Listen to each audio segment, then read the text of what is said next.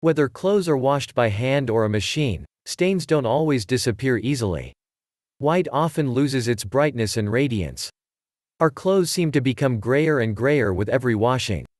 It may sound unbelievable, but the painkiller that's used the most, aspirin, has some very unusual uses. For example, putting an aspirin in your washing machine can help your clothes. This trick can be used instead of bleach and any cleansers that clean stains.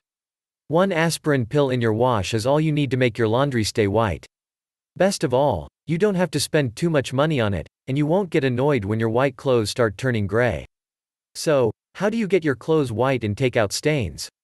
Directions: start by melting 5 300 mg aspirin tablets in 2 gallons of hot water. You can crush the pills before to make them easier to melt. The next thing you need to do is soak your white laundry in the mixture, and leave it overnight.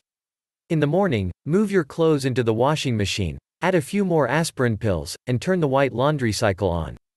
To increase the effects, you can crush an additional 2 or 3 aspirin and mix them with just enough water to make a thick paste. Rub the resulting paste on the stains and allow it to sit for several minutes before rinsing and washing the clothes as you regularly would. The reason why aspirin works like a miracle is because of its main ingredient, salicylic acid, which works in the same way that vinegar, lemon juice, and boric acid do. Unlike conventional bleaches, this laundry whitening method is completely safe and doesn't damage fabrics. Instead, it removes dirt and stains as effectively. Also, you get your white laundry looking fresh and clean like it should. Give it a try and leave your comments below.